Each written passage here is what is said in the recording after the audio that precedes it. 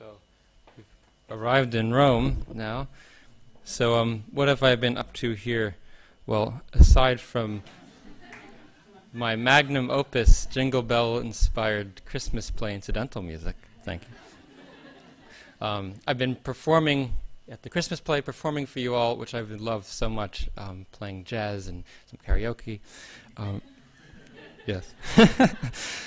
But this has actually really influenced my music. So my music this year is kind of taken off from this experimental side with the physicality of playing an instrument and mining the instrument's mechanics for creative ends. So this piece, the first piece that I wrote, the As Above, So Below, for a solo trombone, is a commission from the New York Philharmonic, which Joe Alessi, the principal trombone player, is going to premiere in June 3rd, this June. So this piece, in preparing for it, Alessi had always been a childhood idol of mine. I grew up in New York and heard the New York Philharmonic, and as a trumpet player, he's someone I always looked up to. So I wanted to write him a real good piece. So I bought a cheap trombone on Italian eBay this fall, which you might see over there. And I tried to figure out how to play it and see what type of things I could do to it. So in this piece, what I did is I took out the valve slide, so I'll show you. So you have this slide here. Take it out. So now this, in essence, turns the trombone into two instruments. So there's the instrument that is the normal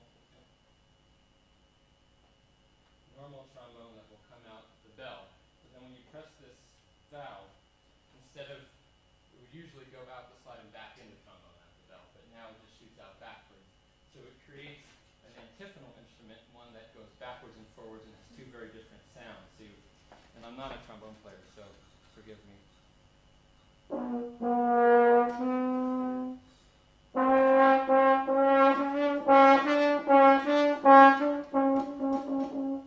Like that. So in the piece, I was inspired by my time in Rome. So one of my favorite places in the Academy is the roof terrace on the 4th floor. And I would go up there every morning and look out at the view of Rome. And I've had dreams throughout my life of where I start flying. So I kind of imagine myself being catapulted up into the sky and then kind of floating around, getting tossed about in the air like kind of a leaf looking at the city below. So the first section of the piece, there are all these rushing gestures up and kind of floating gestures and a real dialogue between both sides of the trombone.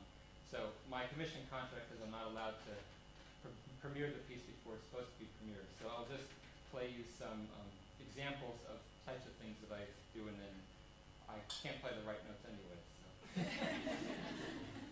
So there's types of things where you have these upwards gestures. Sorry if it's a little loud.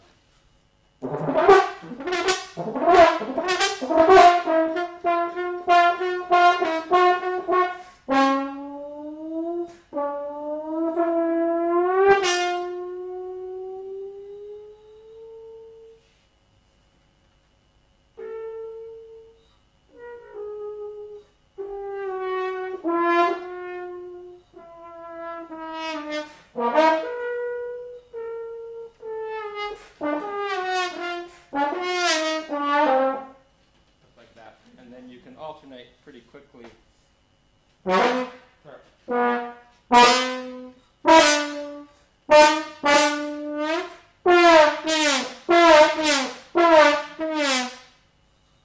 things like that. It'll sound much better in June, hopefully.